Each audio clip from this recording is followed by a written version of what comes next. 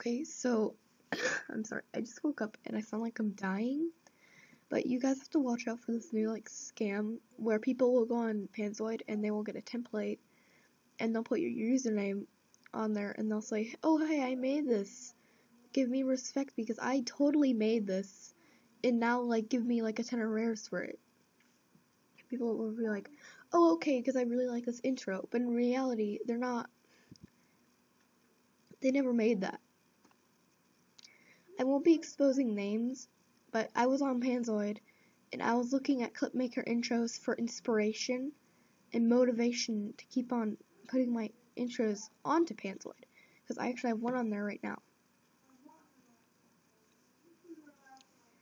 It's a template, and I'm hoping that one day someone who's actually stealing intros is going to use my template, and I'm gonna be like, hey, and then I'm gonna expose them.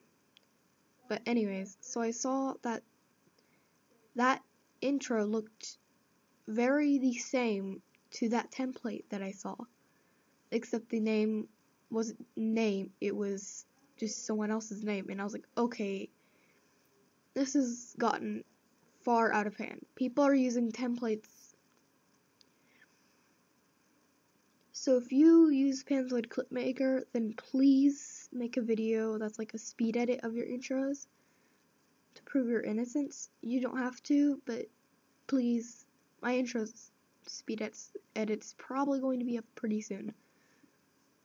So yeah, please watch this, because if you're commissioning someone who uses Panzoid, then they might be doing this, and I don't want this to happen anymore, because I think I'm the person who started the Panzoid trend, and that's kind of like, oh no, or maybe someone else started it, I don't know, but I'm one of the people who introduced my friend to it, and I've been helping people who use Panzoid a lot, and I think this might have been caused by me, so yeah.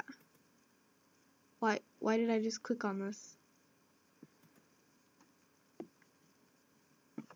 And I feel really bad for the people who gave items for an intro template.